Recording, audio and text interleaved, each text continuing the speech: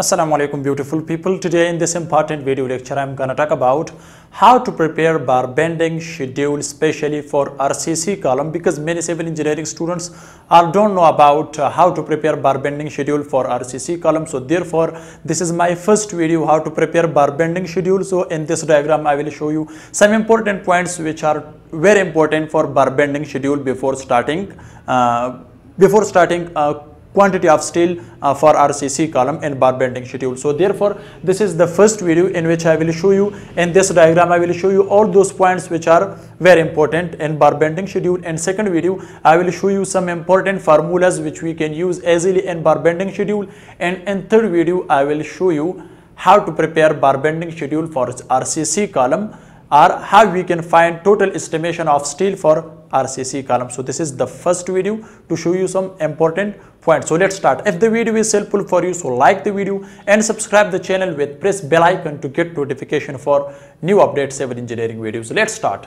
Here you can see guys, this is lateral ties, okay, but there isn't any concrete cover or any thing related with concrete. So this is just steel bar. You can see this is lateral ties for RCC column, right? And you can see this is the long section for RCC column, right? Here guys you can see I will discuss about it hooks and also for bands and also which are present in this. So I will show you in this video, right? You can see this is lateral ties. This is lateral ties. You can see this all is lateral ties. So here are 4 numbers, or you can use 6 numbers or 8 numbers. So it's depend on the project, or it's depend on the structure design, right? But these are steel bars. You can see 1 2 3 4 steel bars. So you can use here 6 numbers, right?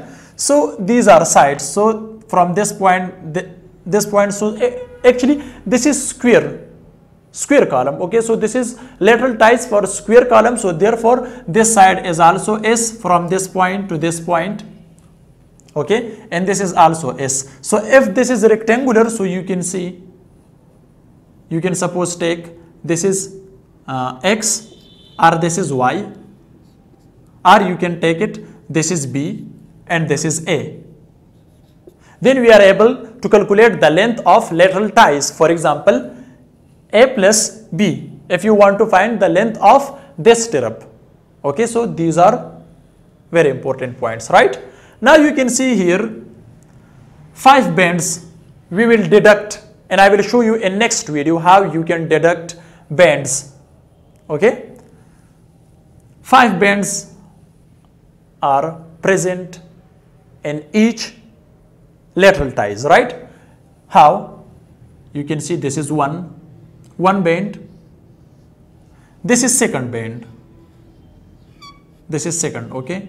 This is 1 2, this is 3. Here you can see this one is 4 for this, and this one is 5, right? One here, this one, and one here. So 4 and 5, 1 2 3 4 5 bends are present in each lateral ties for RCC column, right? So if we use here 5th number or 6 numbers bars, 6 numbers, right? So there isn't any bend, okay? Just we have 5 bend we will deduct, and I will show you in next video. I've already discussed. And here you can see here are 2 bend, here are 2 hooks. One, this one, and this is the other one. 2 hooks.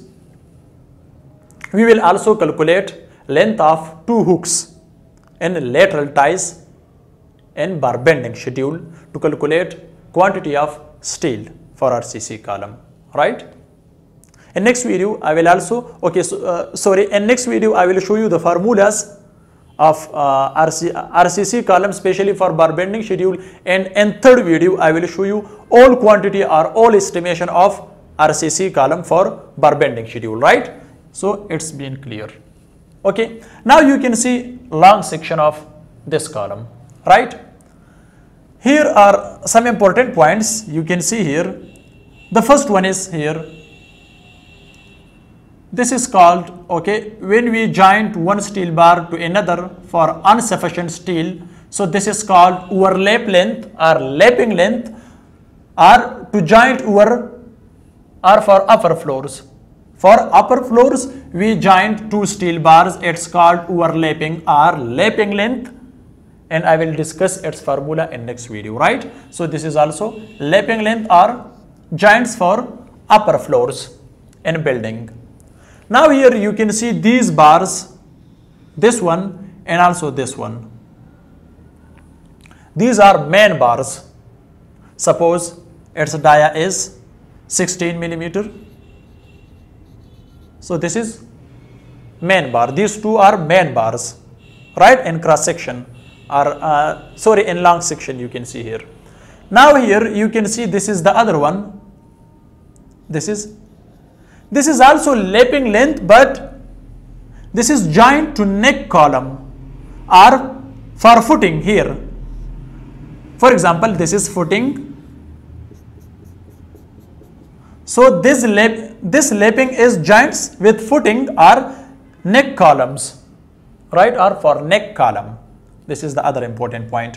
Now here you can see the lateral ties. We will also require to find the steel calculation and lateral ties. So you can see these are lateral ties in long section, and this is the plan of lateral ties. So these are some important tips which I have discussed here, and with these tips we will find all calculation, especially for steel and bar bending schedule. So before preparing bar bending schedule, we should know all about these things. What is hook, what is bends, okay, or bends, or what is the lapping length, or joint to upper floors, and what is lateral ties, main bars, etc. Okay, so this is very important for you, which I have discussed the front of you. So if you have any question about this video, so you just comments, I will try to reply your answer, but wait for the second video of this. Thanks for watching. See you in next video. Goodbye.